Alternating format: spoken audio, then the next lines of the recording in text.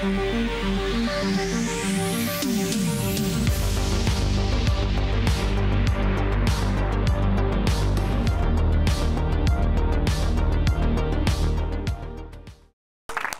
my name's Donald. I lead the new product teams at Retool. Retool made its name in the earlier days working on internal tools, making it really easy for any business out there to build internal applications. And we've been making it easy to connect with AI providers for a couple years now, but we're now breaking into agentic AI with the release of Retool Agents, which we announced last week and made available to our customers. So $500 billion has been spent on AI infrastructure, and yet most large companies are really just still stuck with toy chatbots and messing around with code generation. So let's talk about why that changes this year with enterprises finally being able to build agents with guardrails that plug into real production systems. Reuters shared last week that Anthropic hit at the end of May, so a couple days ago, $3 billion in annualized revenue. That's up from $2 billion at the end of March and $1 billion in December. So that's 3xing their annualized revenue growth in 5 months, which is some staggering growth. That's not to mention OpenAI is slated to end 2025 at $12 billion in revenue, over 3x where they were at the end of last year. These growth rates are massive, and this largely is fueled by enterprise AI spend. And coding is growing. Teams love using Cursor and Windsurf, including my own. I think every engineer on my team is using one of these tools. And engineers are now becoming experts in prompting and in code review and letting LLMs do the heavy lifting of a lot of day-to-day coding. Their workflows really are just completely transformed right now, and their productivity is through the roof. If you look at OpenRouter, which gives access to a unified API that exposes hundreds of AI models, their top apps list is really dominated by code generation use cases, as you can see here. And the LLM providers are taking note. SWE-bench Verified is a benchmark that measures an AI model's ability to perform real-world coding tasks. If you look at GPT 4.1, it's up 21 percentage points from GPT 4.0, really showing the investment that OpenAI is putting behind making their models work really well for coding use cases. And Gemini 2.5 Pro is up another 9 percentage points from GPT 4.1. Devs are raving about Gemini 2.5 Pro. I think nearly every developer I know using Cursor is talking about how well it works. And finally, the term vibe coding has firmly planted itself in the zeitgeist. Last week on the Andreessen Horowitz podcast, Rick Rubin, the legendary music producer, said, "Vibe coding is the punk rock of software," talking about in the same way that punk rock, with its simplicity, made it really easy for anyone who had something to say to go make a song. Vibe coding is doing that now for anyone with an idea. And vibe coding is so powerful because you just tell Cursor or Windsurf kind of the gist of what you want, and it goes and it thinks and it thinks and it acts and it writes that code for you. And this is a lot different than basic text completions or copying code from ChatGPT into your code editor. This is agentic AI. So vibe coding needs agents to work. But why should we stop with this idea at just code? Code is testable. It has semantics. It's easy to validate and understand if the LLM is generating it correctly. But could we apply the same idea to any problem in our business? And to do that, we would need general purpose agents. And building the agent, believe it or not, I would say is actually the easy part. You could build a really basic agent in about 100 lines of JavaScript or Python at the start of one right here. And what I'm talking about here is using the React framework, which is basically a framework for building agents that instructs the agent to reason, act, until it determines that it's come up with a final answer. And the agent has access to tools, which are basically a set of functions. These could be external services it's calling, code in your code base that it's running. So effectively, an agent is just an LLM wrapped in an execution loop that can read, decide, call tools, and self-verify. So here you see, like I said, I have the start of a basic agent. I'm defining a set of tools for that agent In this case, it has one. It's a calculator, as well as a function to actually calculate something. I initialize a system prompt here for the agent using the React framework. And I know there's a lot here, but basically what this is I'm defining that agent loop. It's a for loop, like I'm sure many of us learned in CS 101, and a number of maximum iterations, so our agent can't get stuck in a loop thinking forever, burning up our OpenAI costs. The LLM tells our logic when it decides that a tool needs to be invoked. We call that tool. We pass the result back to the LLM, and it decides when a final answer has been reached. We detect that, and we spit it back out to the user. So building agents is easy, right? We can all just go build agents at our company and problem solved, right? Not so fast. Just like vibe coding, agents are tough to get into production in the same way that, say, a web app that you build in Cursor really quickly is tough to get into production. You have a lot of things at a real enterprise company that you're probably concerned with here. Things like single sign-on, role-based access control, integrating with external services in a secure way. Maybe you care about audit logs. Maybe you care about compliance like SOC 2. Maybe you use AWS Secrets Manager. Maybe you are a multinational corporation. It needs to be internationalized. The list goes on. And you can't always safely vibe code these things. The Information released an article last week on the high risks of using vibe-coded logic in production, and a couple real-world use cases of vulnerabilities that were put into production by developers not carefully vetting AI-generated code. We've also learned firsthand at Retool that there's a lot that you really have to get right when you build agents.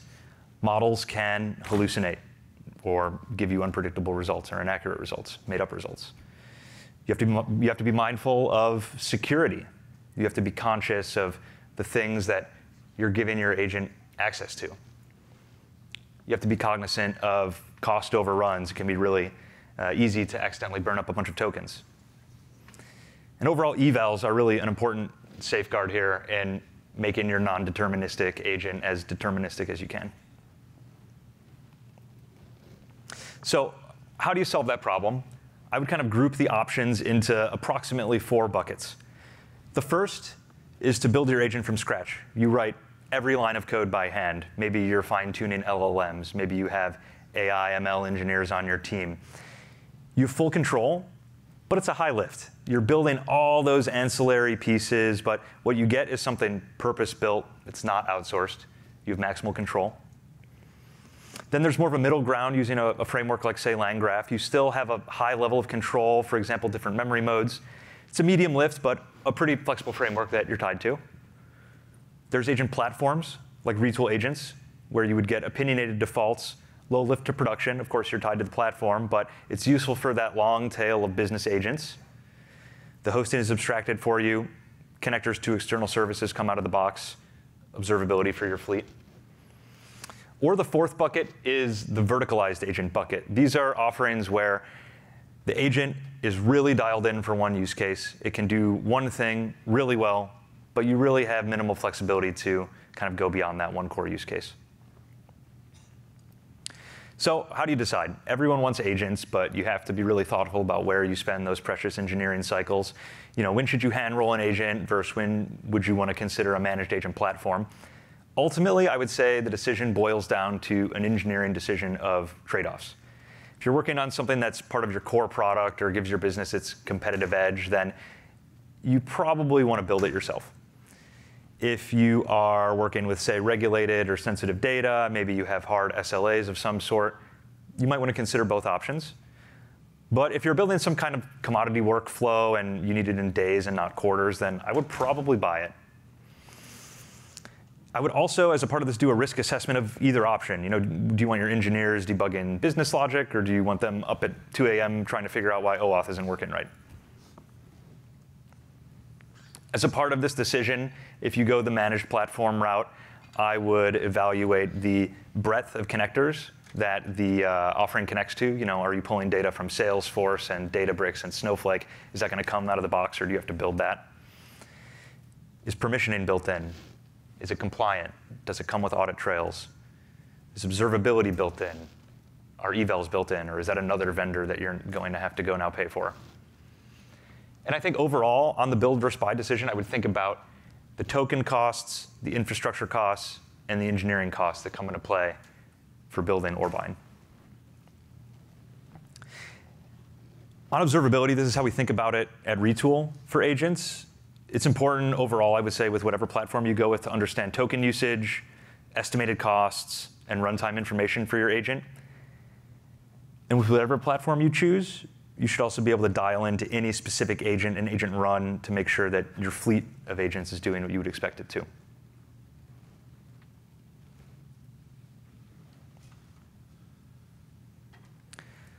So looking ahead, there's an analogy here, I would say, to how businesses today think about building versus buying software.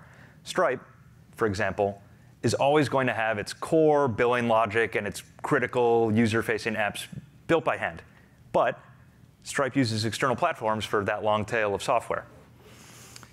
And I would expect the same for agents. I would expect businesses, as time goes on, to have a few hand-built agents, purpose-built for certain use cases, and then a long tail for business use cases hosted on some kind of platform. To look again at Stripe, they use React for much of their critical customer-facing software, and they use Retool for much of their internal tooling. Or you could say, look at Cursor. Cursor would never use a managed platform for their core product. This is their core product that we're talking about. It would be slow to use a different provider.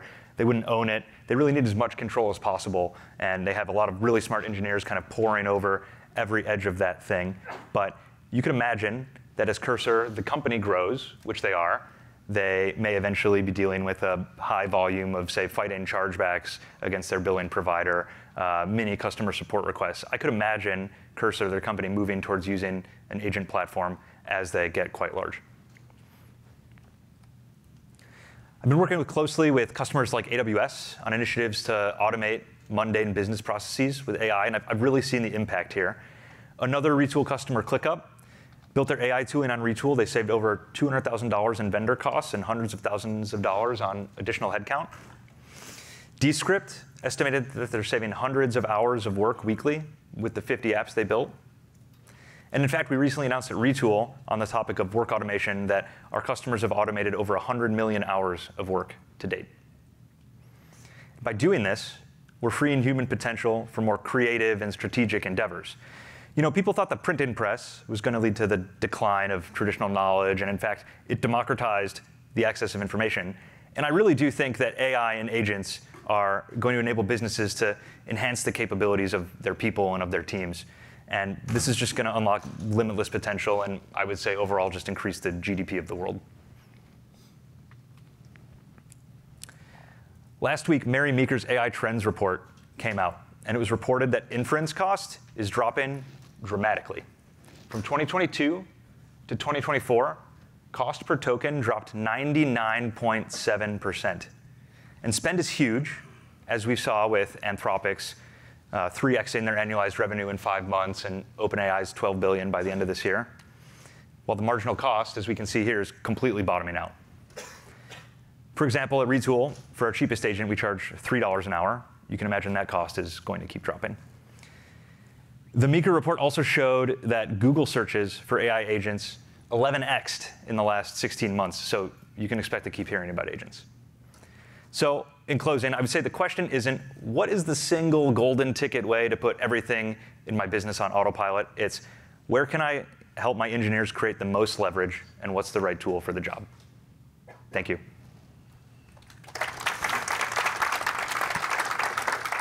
I think we have 2-3 minutes for questions.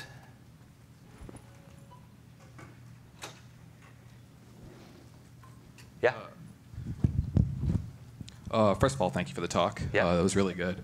I was curious, this essentially paradigm of for core business logic, build your own tools, whereas for more ancillary stuff, looked at things like Retool agents. Was this a philosophy that you guys had basically figured out while working on this stuff internally to Retool? And if so, what's an example of Retool's core internal logic that they want to build themselves, and what's something that they might look to use their own product for, their own agent for? That's a really good question. I think like this is like generally a philosophy at Retool we have. Just we build a lot of our own internal software on Retool. Of course, we're like dogfooding as much as we can. In terms of your second question, I would say it's a great question. Agents released last week, like I said, so we're building as much as we can on it. I think it remains to be seen what we'll do on the platform and what we'll build by hand. I think just our philosophy is to do as much as we possibly can using our own platform, and if we can't do something, then we should go figure out why and go build it. And so I think for us specifically, I would say we're just going to use the platform itself for everything we possibly can. Thanks for the question.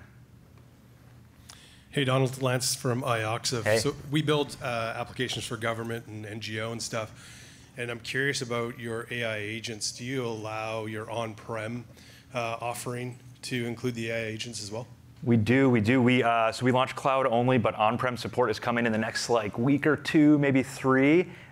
So yes, it is definitely going to be supported on-prem and also eventually for our air-gapped customers as well. Thank you. Any other questions? Cool. Well, thank you, everyone.